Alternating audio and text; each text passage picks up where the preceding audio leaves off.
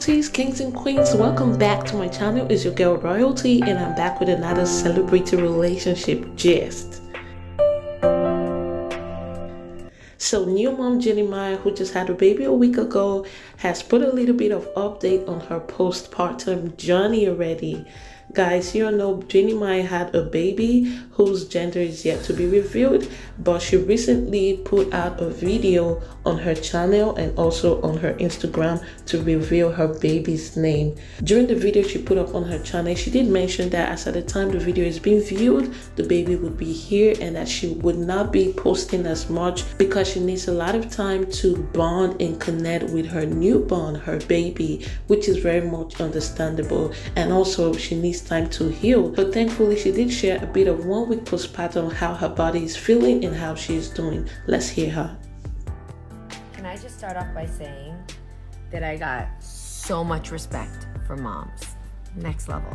I'm in my first week of postpartum and I definitely don't feel ready for recovery.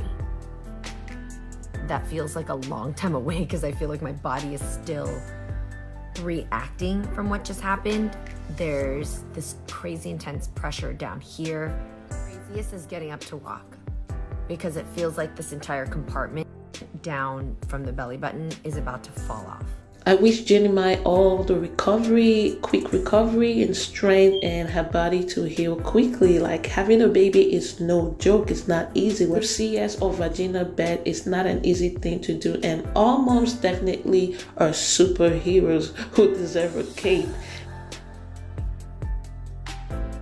And it all happened here. So this picture was taken in Monaco, France, which is why this nursery is themed after baby Jay's name, Monaco. Jeannie Mai's baby's name is so beautiful. Monaco, like story behind the name, the meaning, the reasoning, you know, drawing it back to our history with her husband Jeezy is so beautiful, and it just goes to show how deep and meaningful Jeannie Mai is.